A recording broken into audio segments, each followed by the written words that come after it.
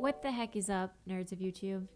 Today, I'm doing that follow-up video that I promised months ago, a lifetime ago even. So today we're actually gonna do a little bit of Tmux setup. Okay, first things first, we should probably install Tmux. See how it's going? Okay, perfect. So this is like the default config. Honestly, I feel like this looks fine too. We're just gonna make it look a little extra cute. So what we're gonna do is we're gonna install TPM, which I will link in the description. Boom. Do a little pasty-roo. Okay, I don't think we have Git installed. Yeah. A must, a must. Again, this is a fresh VM, so all of the stuff that we did last time is not here. So it's straight from scratch. You don't have to have anything installed. This is literally me doing the try Ubuntu option. So, yeah. I got you. I got you. I got you. And then now you can actually just yoink my config. Again, I'll have this all linked in the description.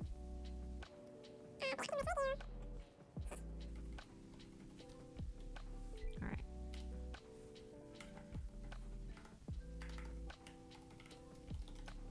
Nice. All right, cool. So now if we actually start up Tmux, you can do, so you want to use the prefix. So by default, that's going to be Control B and then capital I. And then that is going to go ahead and install a bunch of stuff. So one problem is that we don't actually have nerd icons installed, it looks like.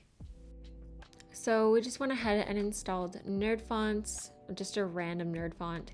And once that's installed, we actually had to restart our terminal so that it would actually register the new font in our preferences.